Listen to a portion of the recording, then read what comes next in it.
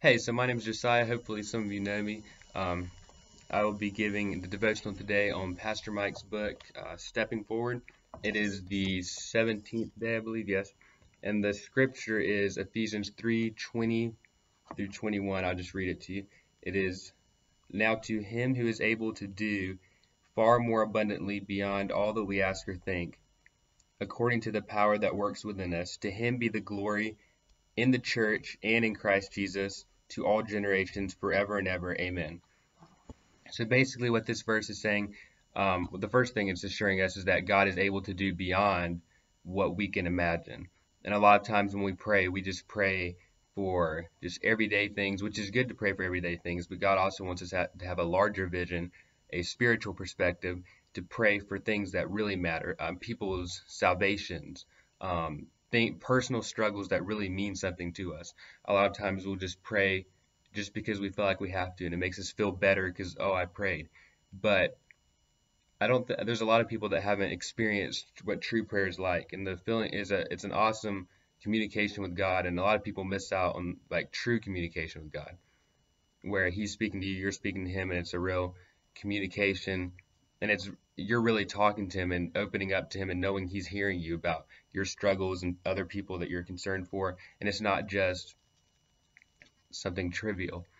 But of course, so that's the first thing the verse talks about is um, God being able to do beyond what we imagine. So our prayers, it's not it's not testing God's power. God has power beyond what we can even pray for. So we don't have to feel like He's limited. Our prayers don't have to be limited. Our prayers should be big because we have a big God. Then the other thing that I noticed about the verse, I believe it talks about in the devotion as well, but it says according to the power that works within us.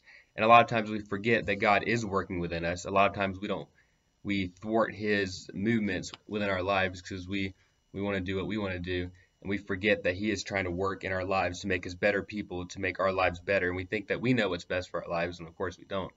And He honestly, people, a lot of people, actually probably everybody, they don't allow God to have full control because our lives could be something that reflects His glory, something that we could be a people that bring people to Christ to do things of eternal value, eternal significance, laying up our treasures in heaven.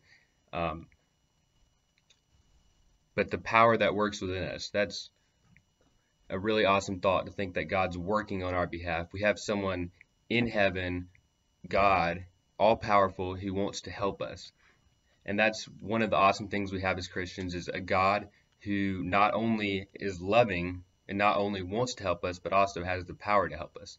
And if we will call out to Him, then He'll hear us. And if we ask according to His will in faith, then He will do it. And that's a promise of Scripture. And it's easy to forget that God has power. It's easy to forget that He's trying to work in our lives. We need to let Him.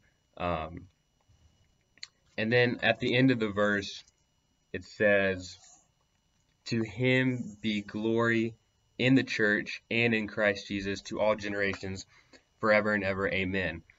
And that's another thing is to Him be the glory. It's easy to take the glory for ourselves. Me too. Everyone wants to be recognized, honored, but we have to realize that ultimately the glory is God's. He's the one that made us. He's the one that changed us, and we should want to be giving glory to Him. Which leads me to kind of my last point here is that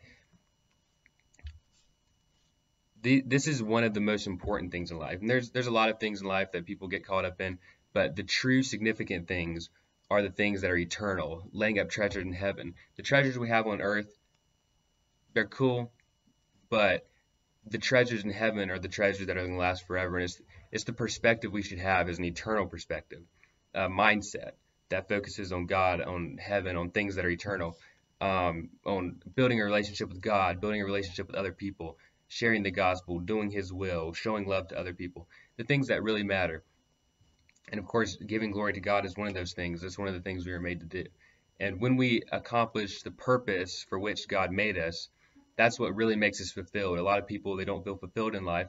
It's because they're not doing the things they were made to do. They're not accomplishing things that really matter. But anyway, really good verse, Ephesians 3:20 through 21. Really good chapter in the devotional. Thank you guys for listening. All right, bye.